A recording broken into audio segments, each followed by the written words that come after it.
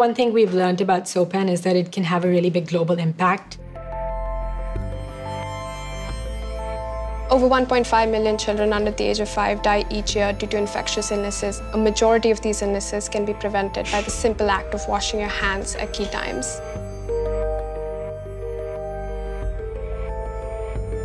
SoaPen is a soap pen. Kids can draw with it on their hands, and when they take it underwater, it lathers and washes off. It's simple technology that can be scaled affordably and very easily in schools and in households across the world. It doesn't make sense to me that it's not easily accessible to everyone in the world. We saw the disparities growing up. We were lucky to have basic necessities, and there's a huge population that doesn't even have access to soap. It was important for us to find something that was so fundamental to a child's well-being. If you just prevent that disease, it's way better for the kid than them having to find healthcare, which doesn't exist. Entering the soap industry as a startup is not easy. Obviously, like with any other product, there's technical expertise needed. So we had a very good sense of exactly how we wanted to look, how we wanted to feel, where we wanted to sit, all those things. But getting the right team together took months on end. I feel like we grow together as a team during the whole process. We're all basically new at this.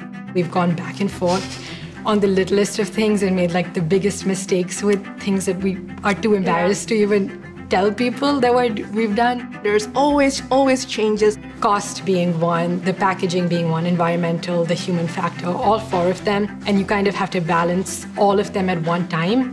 And you never know which is the right balance. Obviously, there are many rejections. There have been times when we've wanted to give up. To be a woman, not just in design, but also in this field of manufacturing. You know, you don't see going to factories. It's like mostly all men workers. When we're on the phone, they're very like, yes, we can do this, such a great product. And then you show up there and they realize you're like not even 25. We're always discussing if we should take someone older along with us when we go for these factory visits. We've decided no, not yet. I think the James Dyson Award has given us a lot of recognition and credibility. There's no design award that's recognized as much as the James Dyson Award. Just having that stamp was really important and helpful. James Dyson himself as a founder has been very inspiring because we've gone through numerous prototypes, just thousands and thousands of prototypes, from packaging to labels to everything under the sun. But to hear that James himself did that with the first vacuum prototype was really reassuring because we were like, all right, we're not the only crazy people out here. I think for our company, there's been two main missions: to try to have some type of social impact, and the other one would be just to have the products have something that's fun. That SoaPen has the potential to save lives is almost overwhelming. I just think about it, and if such a fun product can have that impact, then it's like our duty to find a way to make sure it has that impact.